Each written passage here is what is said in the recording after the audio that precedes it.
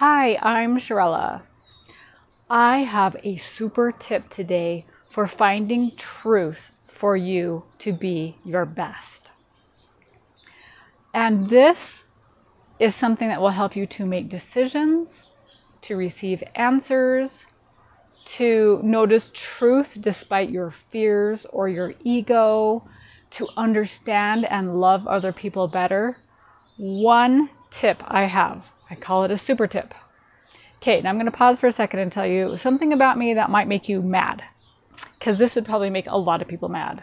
And that is the fact or opinion or we'll say the idea that I don't like dogs. I know it's man's best friend, but not this woman's best friend. Dogs are a nuisance. A dog woke me up this morning at 7:04 whining, and all the other dogs in the neighborhood started whining too. If I'm out on a walk, I have been bitten a couple of times by dogs who seem to think that they need to have the superiority complex over me, the human, who has the prefrontal cortex that they don't have. Dogs are stinky. They leave dog poop on my backyard. They are annoying. How many other things do I need to say about dogs to convince you that they're not my favorite thing? But I know so many people who have dogs, like everyone around me has dogs. And my family has dogs. People that I know, not my direct family, because none of us are very keen on dogs right now, especially when we're losing sleep over it.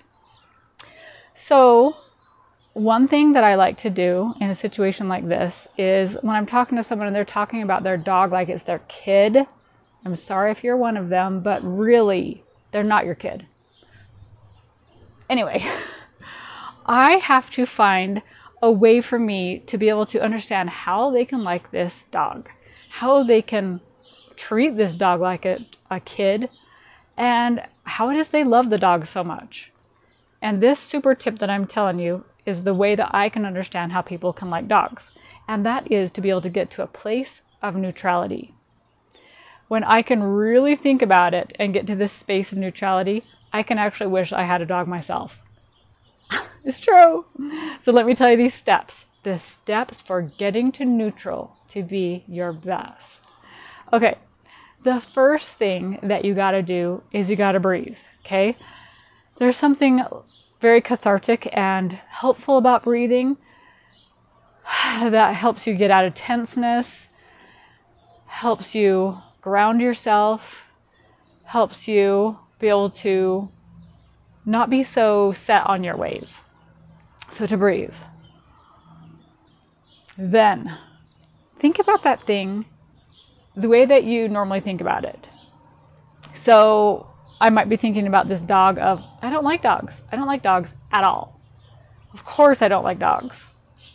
Now what you're going to do, so I'm going to say that step is fill your passion or your desire. My passion is I don't like dogs. Then what you're going to do is you're going to try to cross that line into what it would feel like to feel the opposite thing. So all of a sudden I'm like, oh, well, what would it be like to have a dog that loves you and is so excited to see you when you come home from work or from the store, and they'll do anything for you. And they look at you with those little puppy dog eyes, and you would just do anything for them. And they might save your life if you're drowning. And they bark to tell you if the bad guy is about to come to your house. And they are just there for you all the time, loving you no matter how awful you feel like you are. That dog who will do anything for you. And then I start to think, oh, maybe I should get a dog. Maybe that would be the perfect little companion. And then I start to go on the other side of where I can see the truth of the opposite. And then I can go back to, okay, but I don't like dogs. And then I can say, but what if I did? What if I had a whole slew of dogs? Maybe I could get 4 dogs and they would all love me. And so I kind of knock back and forth to the yes, to the no. I love dogs. I hate dogs. I hate dogs. I love dogs. Back and forth. So you're kind of stretching the muscles of your opinion to be able to accept both sides. Okay, so that step is feel into the opposite. The next step, feel into the opposite, and then to knock back and forth, the yes and the no.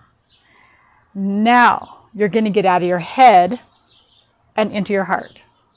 And for those of us who like to really think in the brain and to be kind of a lot of cerebral activity going on, very literal thinking, logical thinking, this can be a hard thing. The hardest journey is the 12 inches from your head to your heart. So now you feel into your heart.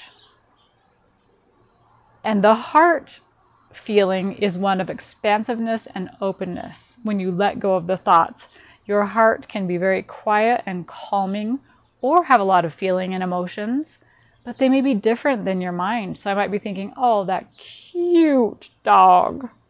And it's not even words, it's just a feeling. So that's the next step, is get out of your head and into the heart.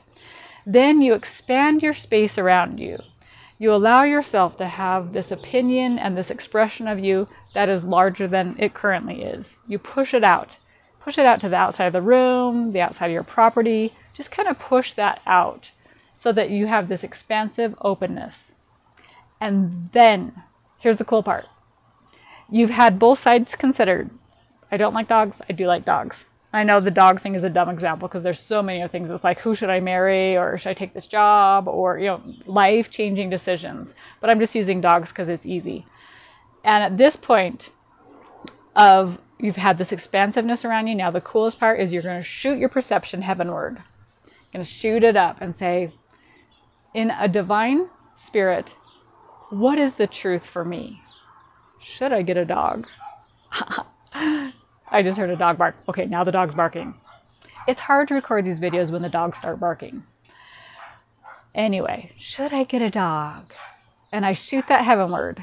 I've got this open mind. I've got an open heart. The space around me, my spirit is opened up.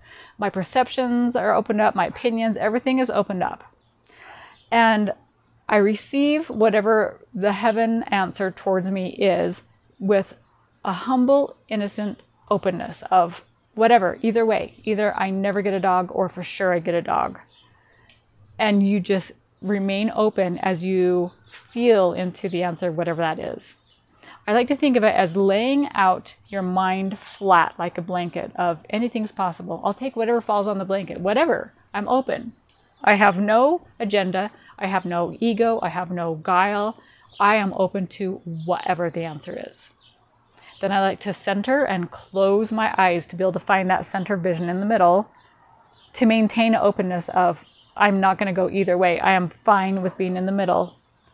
Because then when you actually get the answer of, I hate dogs, I'm never going to get dogs, or I love dogs, maybe I will get a dog, it's coming from a place of neutrality. And that is this huge tip of finding truth, is finding that place of neutrality. So, you ask God, everything being equally, what is the thing that I need for my truth, for me? Do I get a dog? Do I not get a dog? Then you see the person, place, or thing, whatever it is you're debating, with new eyes, a new perception, a new way of seeing this thing or things. You notice it without fear, judgment, or ego. Then you open your mind to that different thing to be able to receive the answer.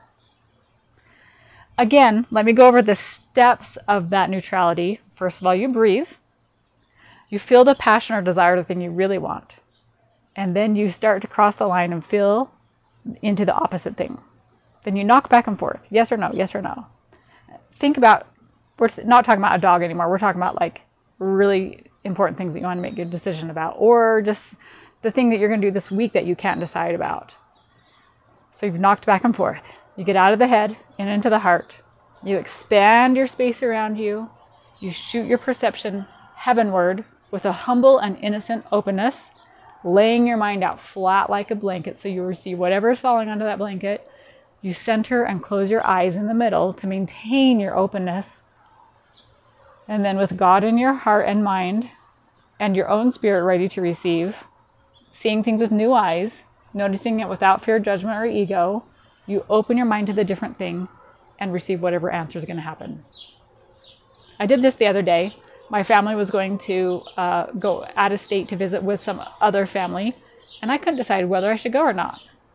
And I followed all these steps of, knocking back and forth, considering the middle, Should I go? Should I stay or should I go? Da da da da da da da. And finally, in this complete neutral place, asking God, okay, God, open my mind to whatever truth is for me. I was willing to do whatever. I was fine with whatever.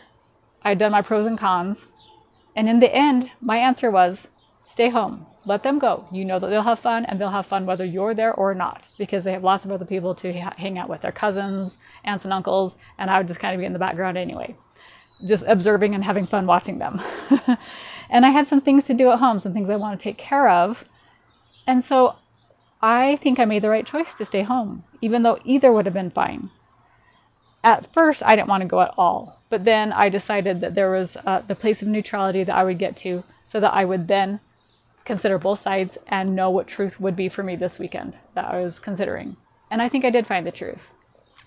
How can you use these steps for something in your life that you're trying to maintain neutrality about so that you can also find truth for you? I use this neutral step all the time, several times a week probably, and of course on the big things in life. How can you find that place of neutrality so you can find happiness in the thing that is right for you? If you like to talk about self-care and go through these kind of mental exercises, you might like my program that I have for better all-around health, from eating better, moving your body more, and better self-care, by going to my program, which is a 91-day app-based program, and you can find it at www.honeydewhealthin91.com.